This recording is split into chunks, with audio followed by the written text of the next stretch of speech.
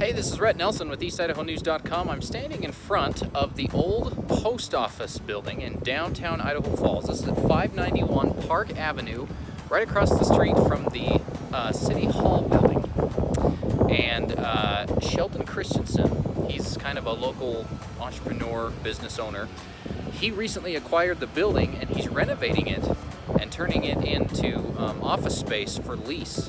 But there's so much cool history attached to this place, and I thought it'd be fun to go on a little self-guided tour. But let's step inside.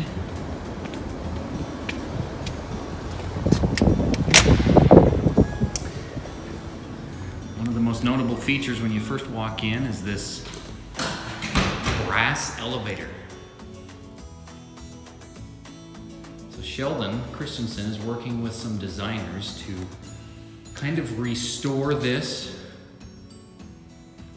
They want to obviously modernize it, but the idea is to give it that retro look so that when people walk in here, you don't know, it just stays true to how it originally looked when it was built in 1914.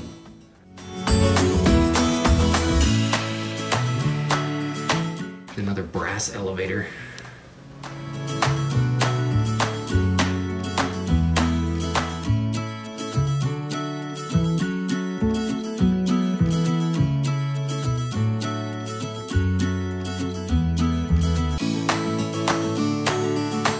Something that's kind of cool in here is this is a safe. I don't know for sure, but I'm guessing back in the day when this was a post office, they stored mail in here, perhaps. I don't know why you'd need a safe for that, but it's kind of cool to walk inside and, it's just shelving. Just shelf space for mail.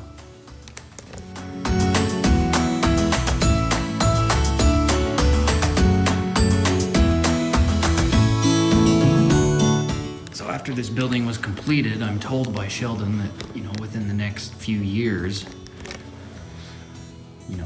with the advent of cars and vehicles and things like that, they needed a loading dock for all the mail. And so they added this portion of the building back here.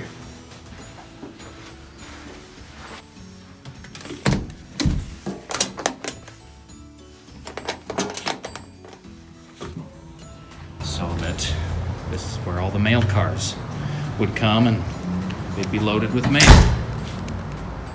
Such a feature of like 1930s or 1920s.